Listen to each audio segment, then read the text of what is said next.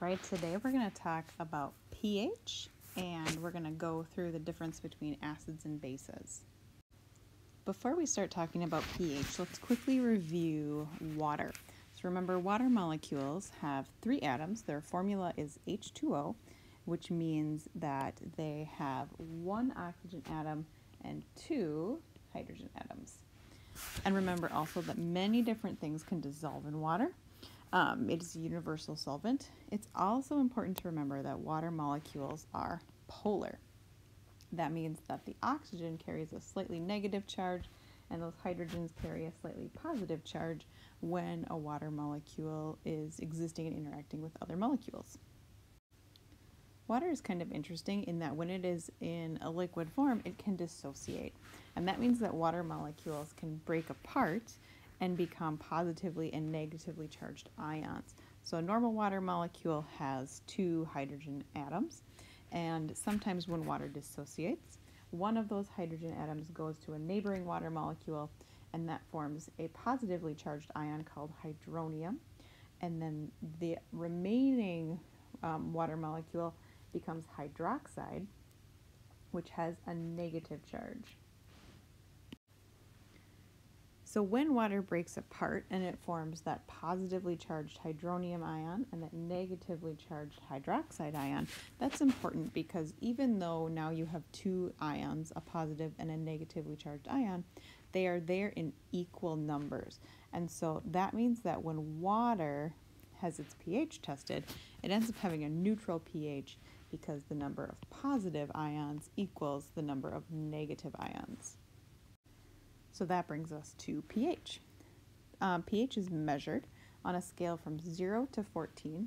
So if you put 0 at one end, you can put 7 in the middle, and 14 on the other end. That's a pH scale. And so remember, we just talked about water, and it forms those positively charged ions and those negatively charged ions, and they're equivalent when you have just plain water.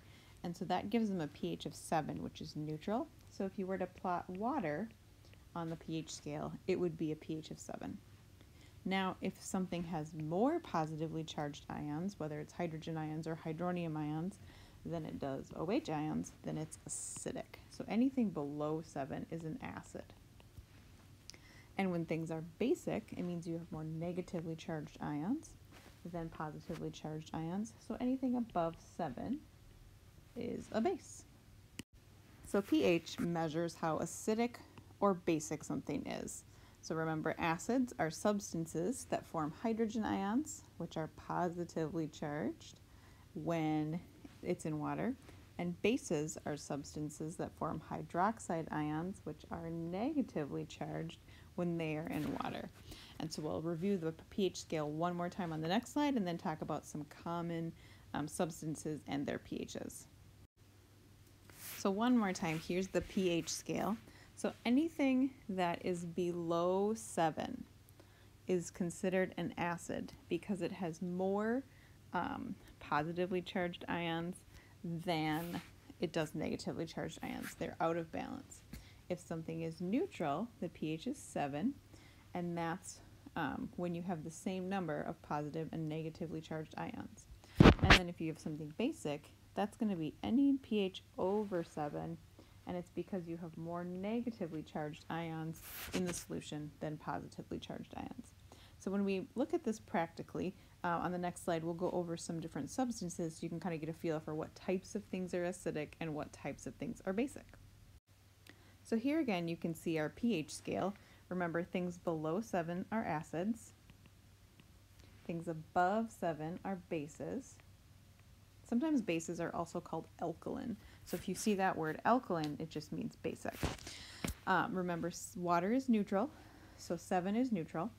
And then things that we might see that are slightly acidic would be like milk or coffee. So we call those weak acids.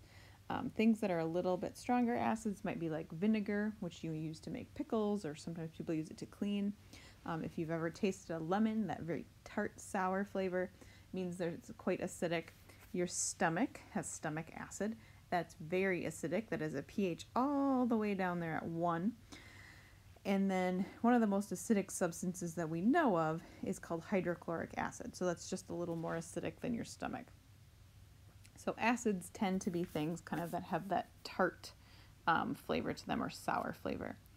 Now when we look at bases, blood is slightly basic. It's got a pH around 8. Baking soda that you use for cleaning or for baking is a little bit slightly basic. Ammonia that you might use to clean your house is basic. Soap, so what you use to wash your hands or wash your dishes, is basic.